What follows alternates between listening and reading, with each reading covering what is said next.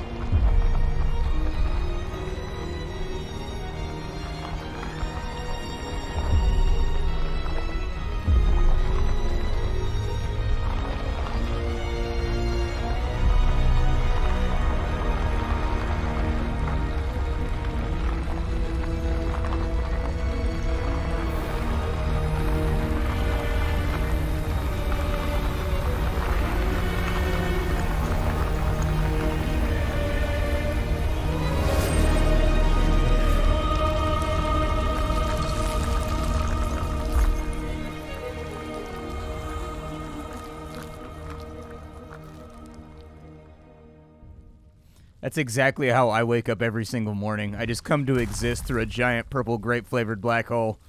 It works every single time, man. When it works, like, why mess with a system that isn't failing? You know what I mean? If it works, don't fix it. It looks like we can crawl, so I'm going to go ahead and do that. Let us crawl off to the right. Hopefully, we'll become more ambulatory very, very shortly. But for right now, it looks like we're mostly going to be using our massive Popeye forearms in order to move ourselves around. Oh, we grew legs right there, dude. We're getting there. All right. Continue assembling parts from the void. Assemble them.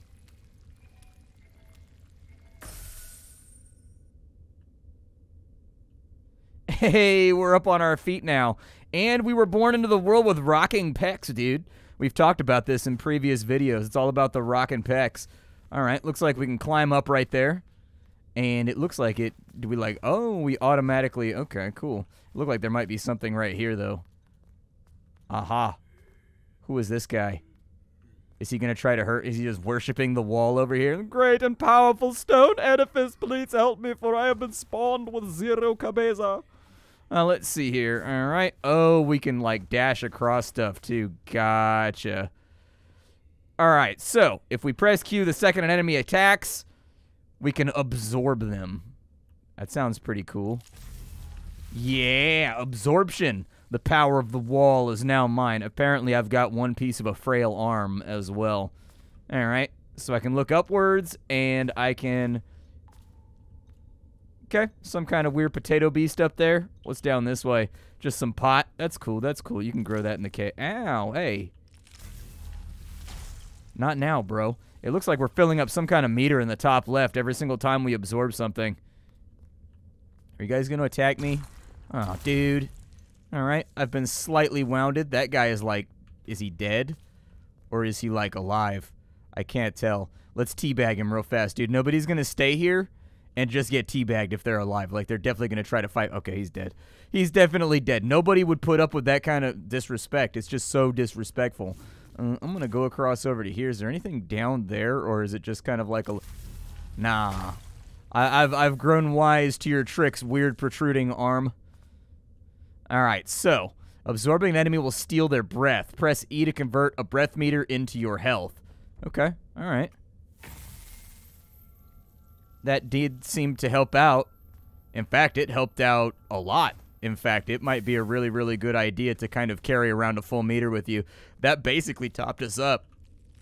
Oh, we can climb the background, too. That's pretty sweet. Alright. Well, I have climbed the background. Let it be known that I am the champion of background climbing. And all that look upon me will despair in knowing my skill.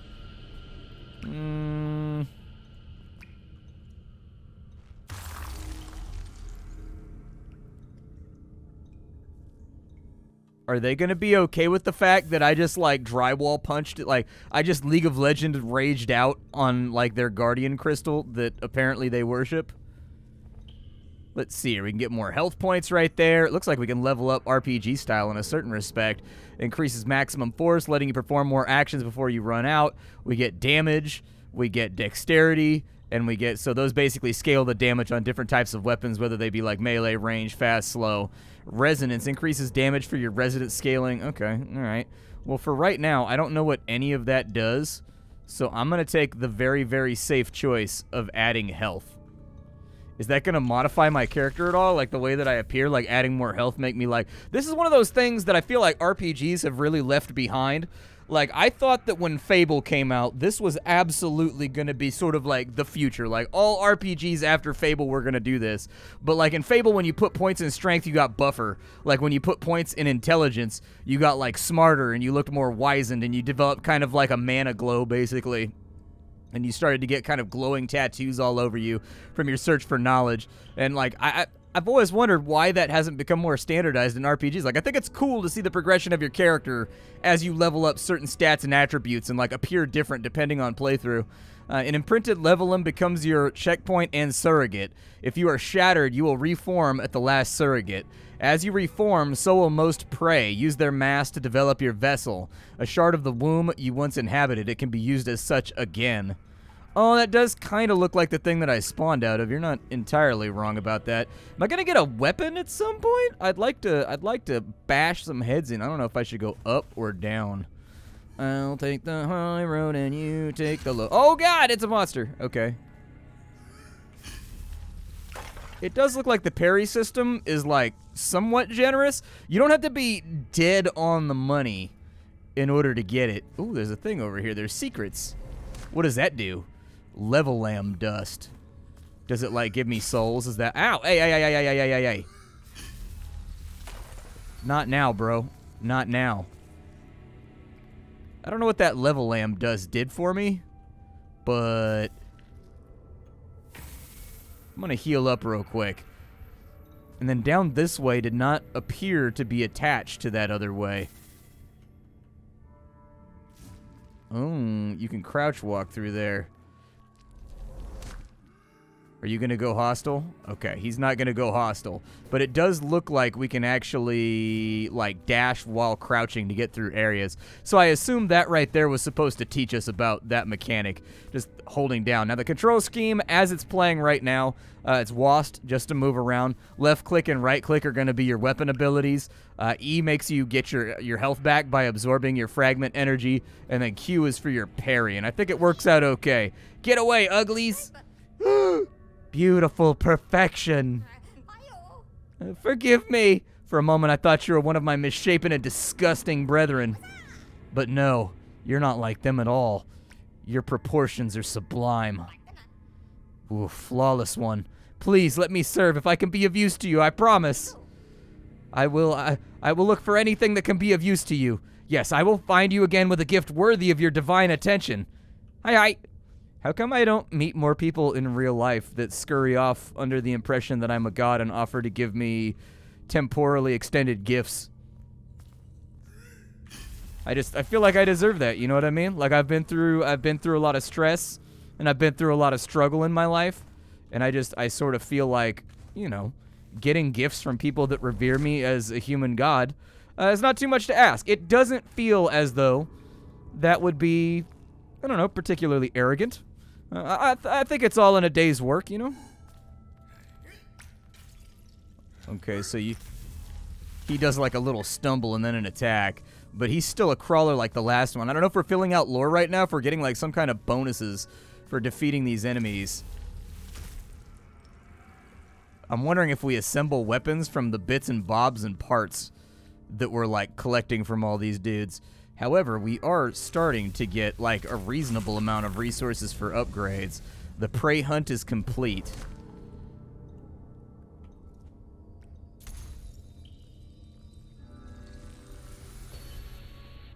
What did that do? Oh, it teleported me back to the womb. Gotcha. Alright, so like, what does this do? It gives me 100 souls. Okay, that's fine. Let's go ahead and use both of those then, and then we'll pop on in here. It's going to reset everything anyways, so like, who cares? I'm pretty sure it like probably reset when we teleported back anyways, so like, meh. Let's see here. Restores 25% of your force on a successful absorb or repel. Looks like I need some kind of resource, though, in order to get that mutation. Okay. I'm going to go for, like, a little bit of that. I can't afford the strength. How much is that costing me, though? I guess I'll take some more health. I would like it to be noted somewhere how much it's going to cost you for the next upgrade. It seems like it just performs like a subtraction in the moment when you click on it. Like, and I don't see, maybe it's staring me in the face and I'm just really, really bad at this. But it looks like there's nowhere where it tells you what the next upgrade actually costs. So I would probably add that to maybe the text box over on the right, just to make that a little bit simpler. I'm going to work my way back over to where we were. All right, we're back where we were. Let's head upwards. That guy tried to headbutt me with his ridiculous tater head right there. He got punished for it. Like, I was ready. I was like, nothing with a massive tater head and a glowing eye like that can ever be benevolent. That thing's going to try to hurt me. Are you going to try to hurt me? Flawless one! I have found a gift that is worthy of you! The glorious Carven used these stick things to more easily crush their disgusting lessers into useful materials. Hi. Alright, so we can open up our inventory. Does look like we have a number of things to fiddle around with here. We have the maul axe. Okay, so does it scale with, like, strength? What does it scale with?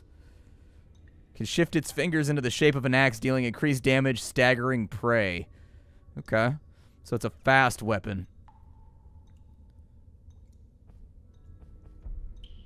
Well, I mean, I've got a club now.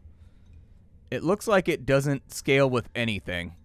Like, it looks like it scales with strength and dexterity, but not with, like, whatever our magic power thing is. We've got other menus over here, too. So we've got... Oh, nice, dude. So as we're killing stuff, we're unlocking their mutations so that we can absorb them into ourselves. We also have a map here, but it's not really filling out for right now. So I assume at some point I'm going to need something... I'm just going to keep swiping. Yeah, you just kind of die for me, would you? Now that I've got a weapon, it makes this a lot simpler. What are you going to do? Yeah, I had a feeling it was going to be something nasty like that. Some kind of weaponized high five. Normally, that's how we greet each other and be like, yo, what's up, man? High five. I was born in the 80s, too. But, like, nope. In this case, massive palm slap to the face. What is that thing? The beacon has been attuned. Oh, that's how we fill in the map. So it looks like there's a little area over there that I completely and totally forgot about. Alright. I wonder if there's more destructible walls and stuff too, dude. I'm a big secret hound. Like, my Skinner box, you know, they've divided players up when it comes to game design into like 3 or 4 groups. And there's like conquerors, there's like explorers, there's like crafters, and there's socializers. And it basically sort of implies like what kind of dopamine rush that players get from playing different aspects of a game. And I'm very much an explorer. I like finding secret things and hidden stuff. Attacking and dashing will reduce your force. Okay. Fair enough. Oh, you can break your animation. Okay, so you can break your animation to parry. Yeah, okay, I like that. I like that. What is that thing? I was going to say, that's a thing right there. It's going to do something bad to me. I can tell already. Can I break the stalactites and stalagmites? If you have trouble keeping stalagmites and stalactites clear, it's pretty simple. Stalactites, they hang on to the ceiling. They got to hang on tight. Stalagmites, you might stub your toe on them because they're on the floor. So there you go. That's how I always remembered it. Ow. That was moderately painful. Oh, it looks like I do get some kind of bonus for hitting him in the back. I'm going to wait till my force comes back. Wonder if I can parry this guy good now that I've seen his animation a couple times. Okay, doesn't look like the parry is the... oh, no. Okay, all right, all right. I'm going to smack you, but I'm not going to get greedy. I'm not going to get greedy.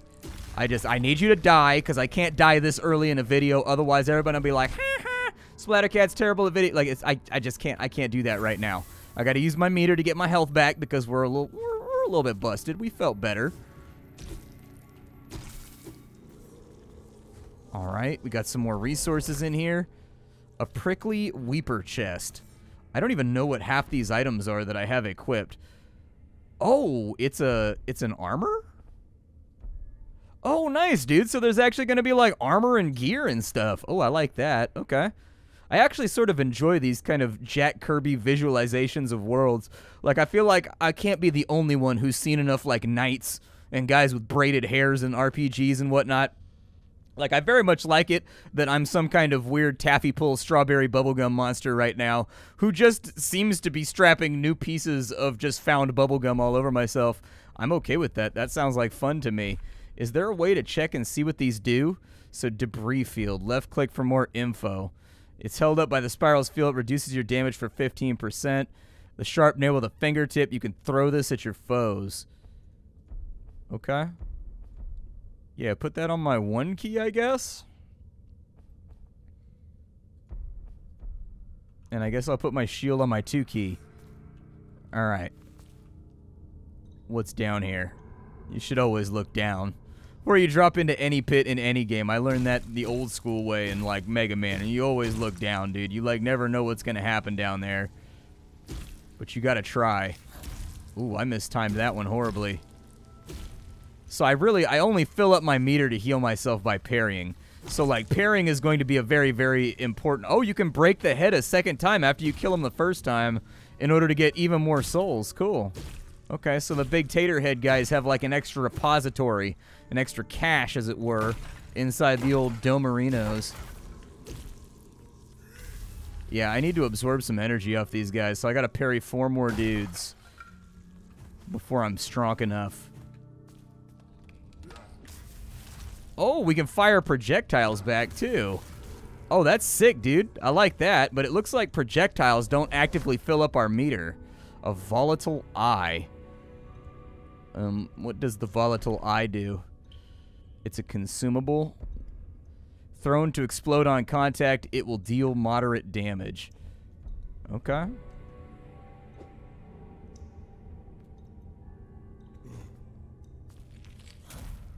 I believe it might be possible that my throwing arm is just too good. I need to absorb your energy. I just like to have a backup heal on hand, just in case. But I am going to break your head a second time because it's full of delicious life juice that I can use to evolve myself and become more rad. Alright, so that's where it split off right there. We'll cut up this way. Alright, that was faster than I expected, but you know what? I'll take a little bit of damage if it means I can fill up my meter. Nothing right there. It looked like there might be a little alcove or like a little depression I could teleport into. Twin fangs. I assume that this is going to be like our first agility weapon. I want to try... Ooh, yeah, I like that. I'm a big dagger user in games like this. Like, obviously, we're going to take a hit when it comes to our reach and our ability to, like, get after the enemy. But can this be broken? No. Okay, so we just have to avoid that. I legitimately have no idea what that guy was planning on doing. Okay, another nail right there. I'm going to try and throw one. Okay. Oh. Oh, I hit the platform. Do I get any cleaving or anything? Oh, there's a thing in the background. I was going to parry it. There we go. There we go. All right, so that gives me enough to get my health meter back. I actually like that they incentivize parrying. And you got to be like, that's a really, really fast reaction time right there. Like, there's definitely a telegraph, and there's definitely a telegraph and a read to it. But at the same time, like, you gotta have them reflexes in order to get that done. I'm just gonna break you. I'm not sure that I can time you out. Okay, prickly weeper legs. I guess I can throw those on.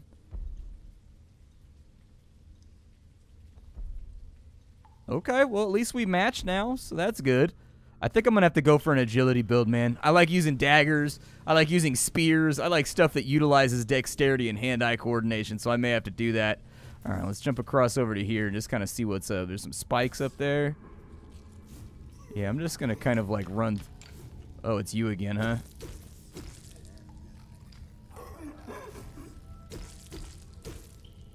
I'm not like crazy convinced that I can actually parry this guy. I am somewhat curious if I can guide him into the spikes. Oh, he does have a parryable attack right there. Well, then we might as well do it. That way we can actively get like, hey, we got a hunt point right there. Very nice. So I don't know if that's like achievement based. So basically you can't absorb until you parry, or like exactly how that mechanic works. But ooh, there's a big spooky eyeball in the back. What do we have going on here? We don't know. Oof.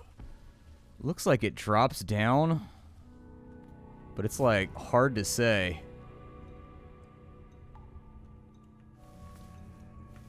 Nope.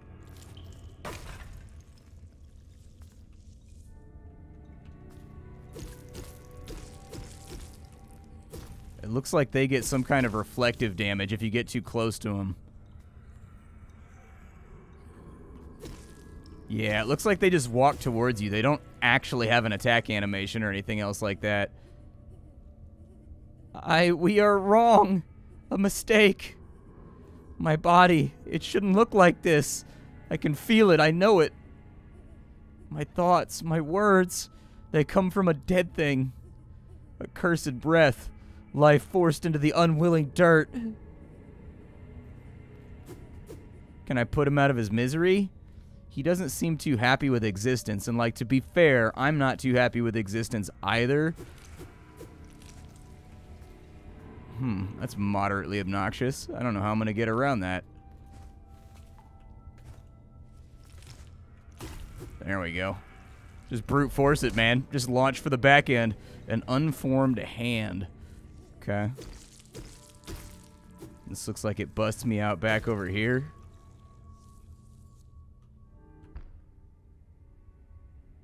Definitely looks like I've already been over here, but then again, everything is so kind of twisted and foreign that it's hard to like...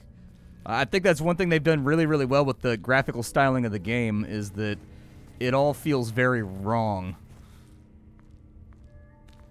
And so in that case, it can feel kind of difficult to keep track of when or where you're trying to go. A blood metal splinter. What does that do? Can be worked into weapons by the breathsmith of the world pillar. Okay, so there's going to be weapon upgradings too. And it looks like we can consume that for some souls. Although, like, I tend to save my little soul containers and stuff until I know I'm struggling. And then I use them all. Because, like, if we use them right now and then we die, right? We lose them and they probably stay on the ground. We probably have to do a corpse run and there's probably some risk of losing them entirely.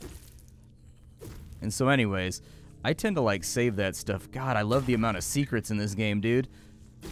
Like, the secrets are so fun to hunt down, and it does look like we get materiel and like goodies from breaking the pots and stuff. Like, we are getting resources from breaking that stuff, so I guess I'll go out of my way to do it as much as possible. Yeah. Please stop. Like, you're nothing but a health meter refill to me. You didn't have to throw your life away like that. It felt really unnecessary, unwise. Okay, so I looped back over here. And I guess I've got to go up and to the left. So let's head over that way.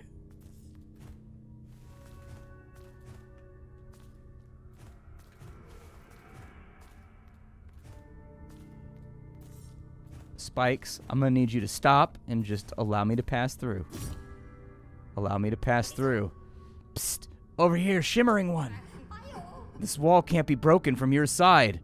You can get here through a path above. All right.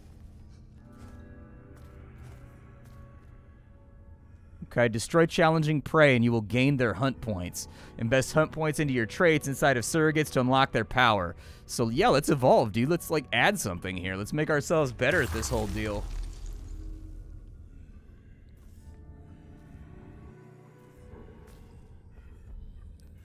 Okay, so gently pulls on nearby vulnerable surface, revealing hidden paths.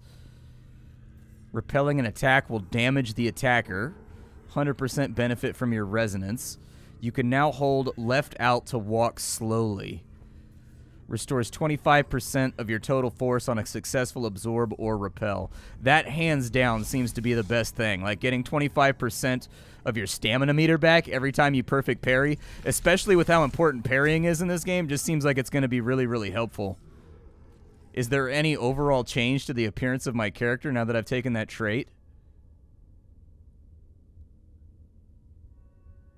Kind of hard to say. I don't know if all these little veins and all these scratches and stuff were on my arms previously. That would be cool though if based on the mutations you take your character actually changed.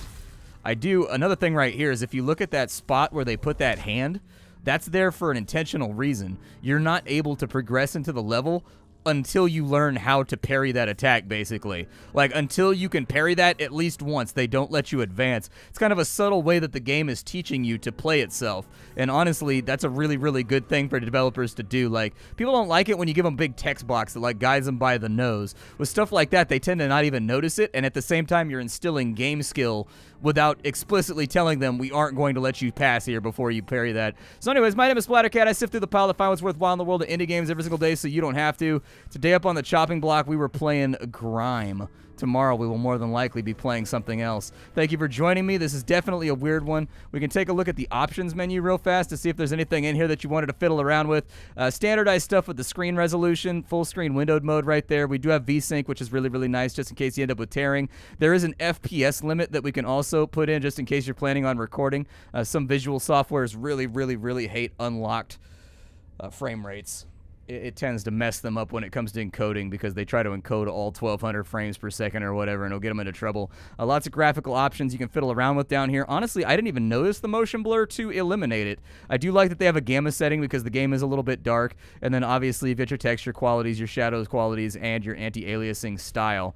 Audio, they allow you to split things up pretty much in the bog standard way. There's usually not a whole lot of stuff in the audio settings that matter. Inside the game settings, you can turn on and off player damage. It looks like you can turn off enemy damage as well. Controller vibrations. This game is fully compatible with a controller just in case you prefer to play it that way. Because we're playing the PC version of this game, I decided to play with the keyboard controls because they were configured in a way that I find to be basically the holotype example of how PC platforming controls should be designed. You can change the duration of the notifications, and you can get rid of screen shake, which I would probably end up doing anyways because I'm not a big screen shake guy. Other than that, inside the control settings, everything is fully key bindable, as you can see. So anyways, thank you for stopping on in, and I'll see you tomorrow with something hot and fresh off the Indie Skillet. Bye-bye.